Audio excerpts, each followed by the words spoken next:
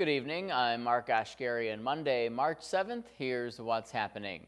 U.S. Senator Chuck Schumer is in Lakewood today, announcing his support for a bill to cut taxes on small breweries. Cable 8's Jade Boice has the story. Microbreweries, small breweries like Southern Tier are one of the fastest growing industries in upstate New York.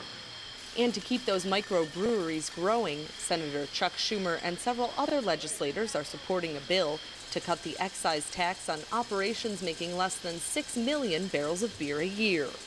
Right now, Southern Tier and other breweries like them pay $7 excise tax a barrel for the first 60,000 barrels they brew each year. Under our bill, that tax would be cut to $3.50. When you look at that, that probably means $210,000 in savings for each brewery on the 60,000 barrels. Lawmakers are hoping the savings will stimulate the economy by allowing Southern Tier and other breweries to expand, creating more jobs.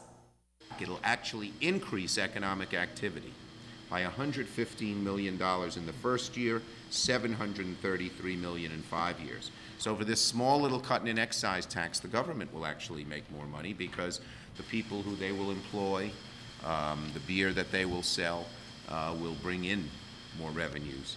In order to create more jobs, we need to, grow our market and invest in equipment so that we can actually meet the demands when we do so. So, I think, yes, obviously at the end of the day, it will most definitely create jobs because, so many people can only make so much beer. So in order to make more beer, you're going to have to hire more people. Southern Tier is in the midst of an expansion and currently employs 35 people. In Lakewood, Jade Boice, Time Warner, Cable 8 News.